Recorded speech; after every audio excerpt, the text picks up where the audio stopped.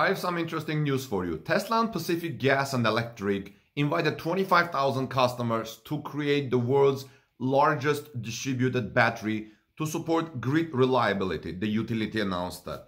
We knew about this partnership in June when the two companies announced they were working together to launch a virtual power plant. It's called VPP. That's a special program. Now, by the way, isn't this the same state that wanted to tax the solar at a rate higher than what you can be paid? Anyway, the program allows homeowners with a Tesla Powerwall to send electricity to the grid when needed. You need to have a Tesla Powerwall for this. The VPP pilot program has now been launched already and some people can already apply. Now, PG&E Emergency Load Reduction Program, that's what it's called.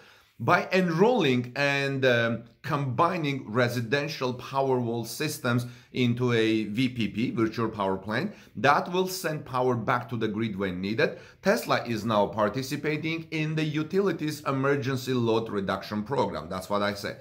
Customers who are participating will also be compensated. The ELRP, the program, is a 5-year pilot program that offers PG&E customers financial incentives to reduce their energy usage during grid stress or emergencies. The goal is to avoid rotating outages and minimize costs to customers. Now, how the PG&E Tesla VPP program will work. Here are some details that we know, friends.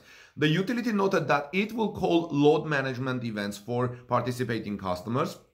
Next, it will direct their batteries to discharge when there is a high demand for electricity between 4 p.m. and 9 p.m. from May through October.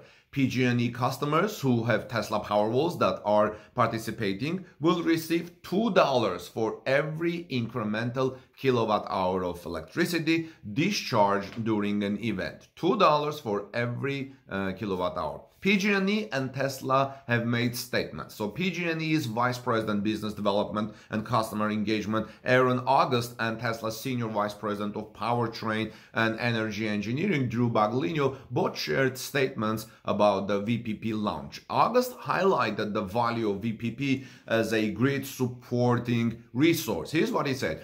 VPPs are valuable resource for supporting grid reliability and an essential part of California's clean energy future. Our customers' home batteries offer a unique resource that can positively contribute to our state's electric grid and will become more significant as our customers continue to adopt clean energy technology. In collaborating with Tesla, we are further integrating behind-the-meter battery-based VPPs on the largest scale yet, helping to make customer resiliency technologies more accessible and continuing a long tradition at PG&E of actively integrating VPP resources into our energy supply portfolio. Now, Baglino of Tesla added that this helps Tesla achieve its mission of accelerating the transition of sustainable energy. Here's what Baglino said, friends. Baglino said, enabling Powerwall customers to support the grid and their community is a necessary and important part of accelerating the transition to sustainable energy. We seek to partner with utilities and regulators everywhere to unlock the full potential of storage to bring more renewable, resilient, and less costly electricity to everyone. Who should take notes? Texas PUC, ERCOT should take notes. Why? Tesla is also working with Texas Public Utility Commission, PUC, and the Electric Reliability Council of Texas to support the state grid. The Texas grid is now connected to any of the national grid networks. This makes it vulnerable to the devastating effects of climate change and natural disasters, concludes Tesla Ruddy in its coverage of this topic. Now, working with Tesla could strengthen this weakness. Currently, Tesla Powerwall owners in Texas are unable to send power back to the grid, unlike California.